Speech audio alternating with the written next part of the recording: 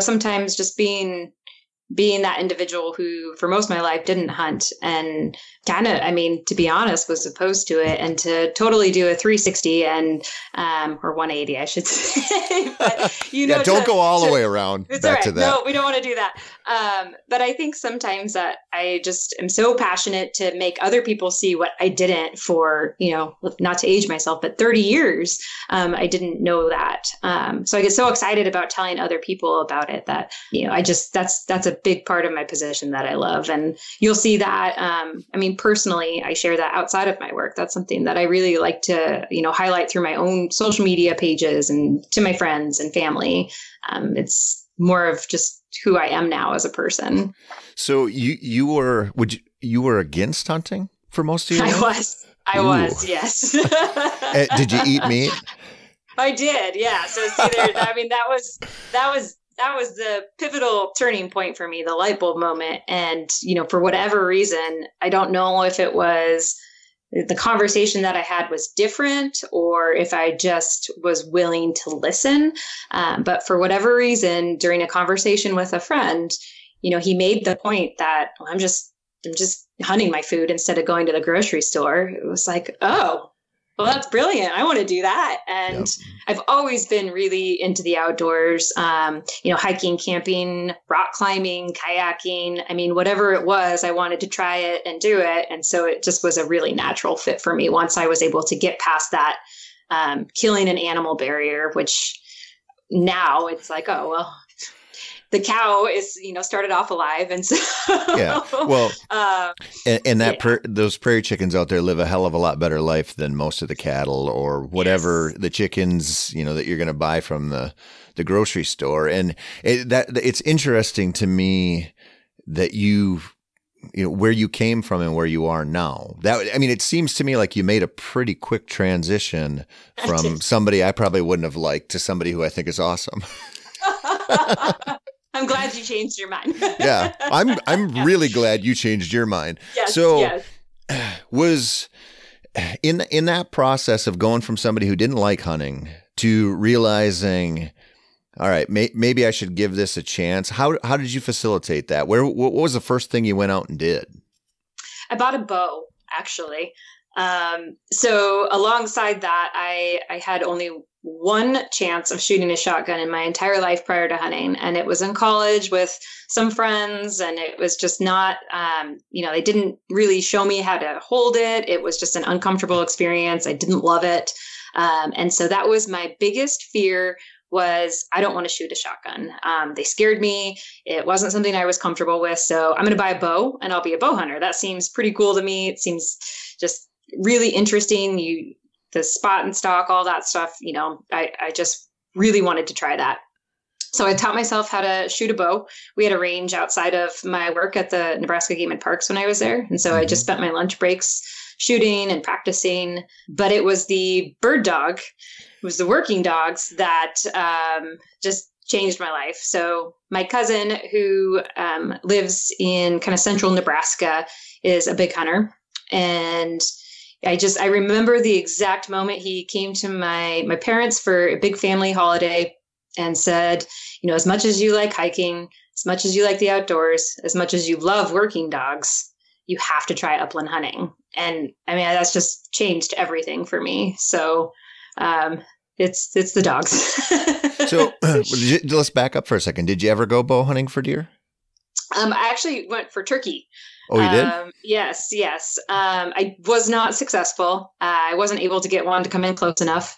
And by the time that the next year rolled around, by the time shotgun season opened, I was over not being able to shoot something. So I was able to harvest one with a shotgun. But eventually I just lost patience there. Yeah, it's that's not an uncommon story. So then,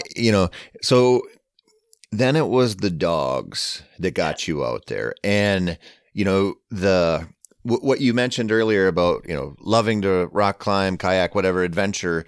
We just had Mike Stewart on from Wild Rose Kennels, and they are training dogs to do all kinds of, accompany people in all kinds of those pursuits in their life. But you found you got introduced to what that dog is there for, and Yes. that was the game changer. So what did you hunt first? Pheasants with her. Yep. So that was my very first pheasant hunt. I didn't have her yet. I went with the same buddy who I started that conversation with, that kind of, that light bulb moment, and went with him. And it was a beautiful disaster, I'll say. It was pouring rain in Nebraska. So, probably I should say sleet more than anything, because I think it was in the 20s. Very cold, very wet, to the point where, we were a little bit concerned about just being out. It just was miserable. We hunted a section of public land that gets hammered pretty hard, a lot of pressure, and saw one bird the entire time. We didn't really, I was comfortable with the shotgun at that point, but we hadn't shot trap. We hadn't even discussed what would happen when a rooster flew. We talked about the difference between a hen and a pheasant, but the rooster got up, it flushed, and I just watched it. I could not respond, and I will never live that moment down. I've heard on multiple occasions from him that there is no better flush from a pheasant than I got on that day. And the fact that I didn't even shoulder it just killed him. So that is something I've seen with people new to it before. And it's always, it's amazing. It's so, when you just think about that, like if you boil down the pursuit, like, oh, I'm going to walk around and my dog's going to flush this 3-pound bird and I'm going to shoot it. But there's so much more going on. And then when that happens, that flush, it's like, I've never done heroin, and I hope I don't. I hope I stay away from heroin the whole time. I hope you do too. Yeah, at least until I'm like in a nursing home, then whatever. I'll do all kinds of drugs. Until then, I'm going to avoid them. But that flush, it's like you're just chasing that high. Once you get one like close rooster, it's just, the experience is like, you just can't wait for that to happen again. But it's like to sit here and be like, I'm an adult and I got overwhelmed by this dumb bird flushing in front of me. But that's exactly what happens. And that's why I love talking about this stuff with people who are new to it, because it's easy for somebody like me to forget, but until I get out there. And it's something like, when you explain that to somebody who's never seen it, they're like, they don't get it. Then you go do it. And then you're like, okay, now I understand why this is so awesome. Mm-hmm. You bring up a really good point. And it's something that I tell people when we discuss taking somebody new hunting and mentoring. I'm like, you get to relive that first hunt every single time you go out with somebody new. Like, that is so cool to be a part of that. Not only do you get to see and experience that again with them, but you get to be a part of their first hunt memory for the rest of their life. And it's just such a cool thing. Yep. Yeah, it is. And there's something, I've been bow hunting my entire life. I've hunted a lot of different stuff, and I've introduced a bunch of people to hunting and fishing. But when you combine an exciting type of hunting that you're going to work for, like upland hunting, mm-hmm. and you get the dogs thrown in there and get to see that dog work, to me, it might be the easiest way to hook people. Like, you can almost tell if somebody's a dog person and they go do that and see a good dog work, it's like, it's over. Like it one flush and you're done. Yeah. And that's an amazing thing. And so you hunted pheasants first. And yes. Did you know after that hunt, were you like, this is my thing, I'm going to do this a lot? I did.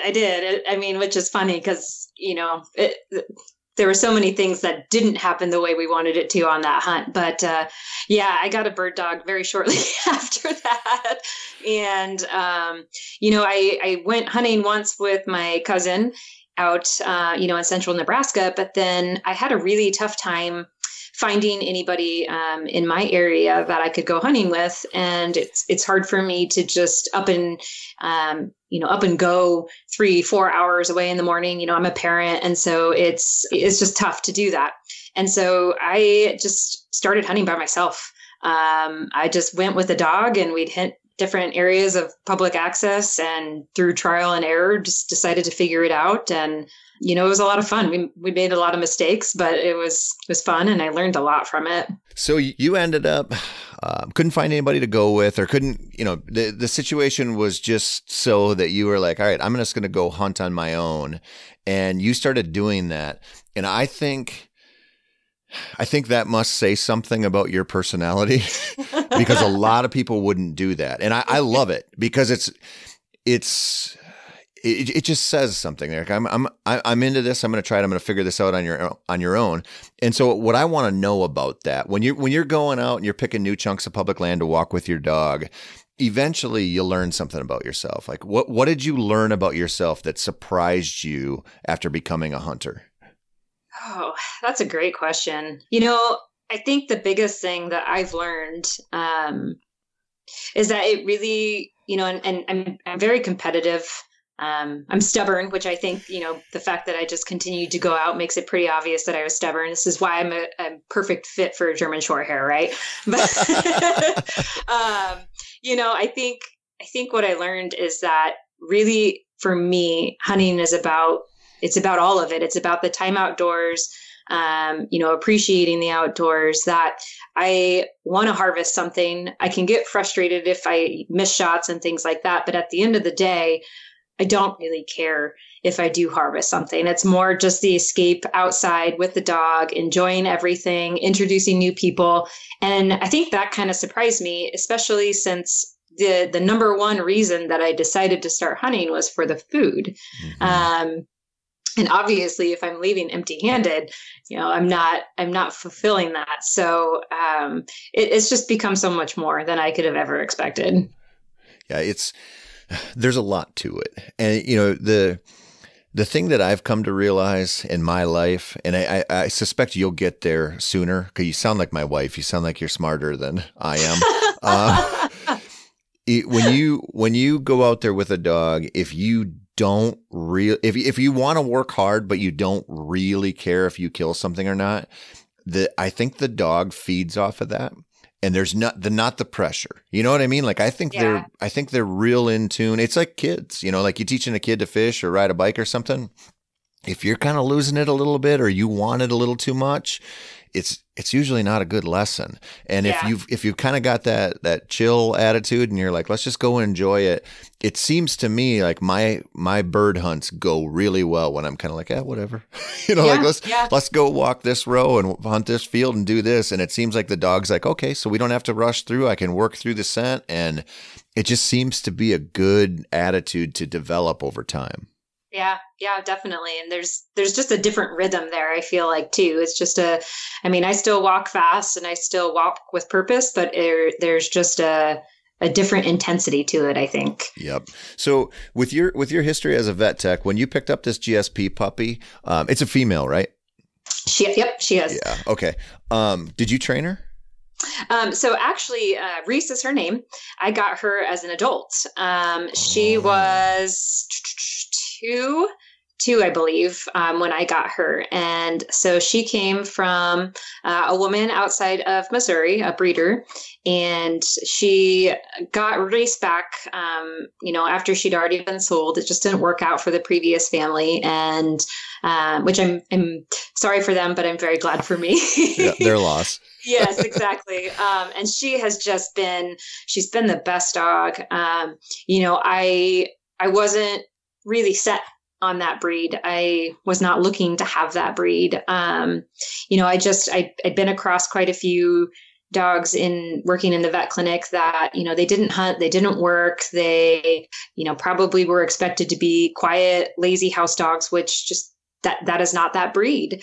And so she is the calmest German Shorthair I've ever met. And I will never look for a German Shorthair from another breeder than where she came from, because she is so calm and cool. But when she's in the field, she's just nonstop. She's got an incredible nose. She'll pick up birds that other people's dogs will run past.